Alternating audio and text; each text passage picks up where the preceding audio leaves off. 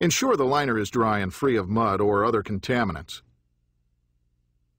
Once the pond guard is properly positioned over the pipe, use a scrubber pad and holder to apply Quick Prime Plus primer to an area around the pipe's base. Extend the primer coverage beyond the width of the pipe boot flange. Cut 2 or more pieces of quick seam FormFlash according to the proper pattern.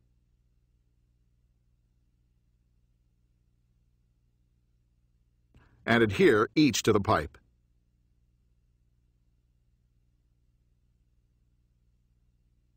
Apply primer to the flashing and test the primer's flash off in the same manner as before. Cut a length of 9-inch quick seam FormFlash that is long enough to extend around the pipe, overlapping the base and itself by several inches. Fold the FormFlash together along the length of the center perforation. Remove the release paper on one side of the folded over flashing. Adhere the quick seam FormFlash to the flashing or pond guard around the pipe and remove the remaining release paper to smooth the quick seam FormFlash down to the pond guard panel. Using a hand roller, roll the pipe boot flange, the flashing adhered to the pond guard panel, and the flashing adhered to the pipe.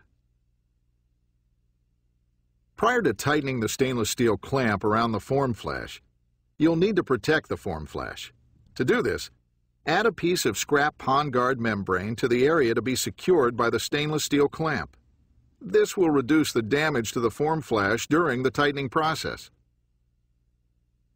Place the clamp over the FormFlash and tighten it. Cut away excess metal.